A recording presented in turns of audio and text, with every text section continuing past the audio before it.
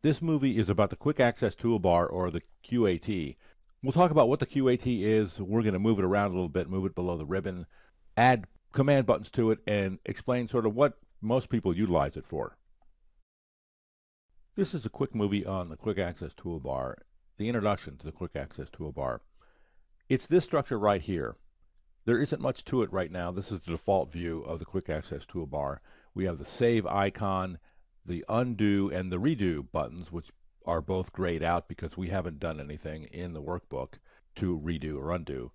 The first thing I want to tell you is that the Save icon is something you will use often. Either you'll use that, or there's another way to save your workbook, which is Control S.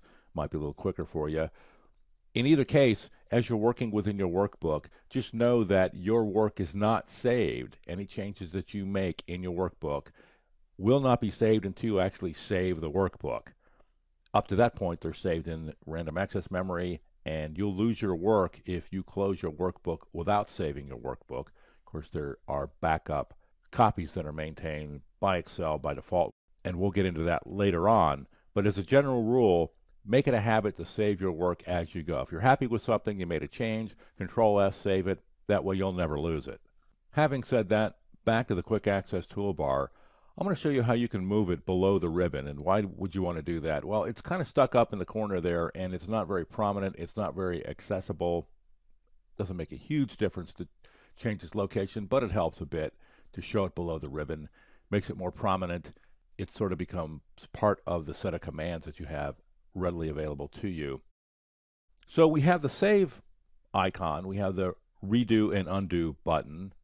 There are also, in the standard Quick Access Toolbar, other commands that you can add fairly easily by left-clicking this drop-down. You see that Save, Undo, and Redo are checked, and of course those are the commands that are showing on the current Quick Access Toolbar. We can add any of these just by left-clicking them, and the command buttons will just populate in there in the order that we add them. Now, the nice thing about the Quick Access Toolbar is it is always displayed regardless of where you are in the ribbon. We're on the default tab, the Home tab, but I'm going to left-click the Insert tab, the Page Layout tab, and any of these other tabs, and the Quick Access Toolbar maintains its position and its visibility regardless of where you are in the ribbon. This can be a nice feature for you if you load up the Quick Access Toolbar with those commands that you used most often. In a subsequent movie, we'll also talk about some command options that are not displayed in the default version of the ribbon, nor are they on this list, and some of those commands are very useful to have. So that's the Quick Access Toolbar in a nutshell. It's a convenient way to have available to you commonly used commands regardless of where you are on the ribbon. Makes things a little bit more convenient.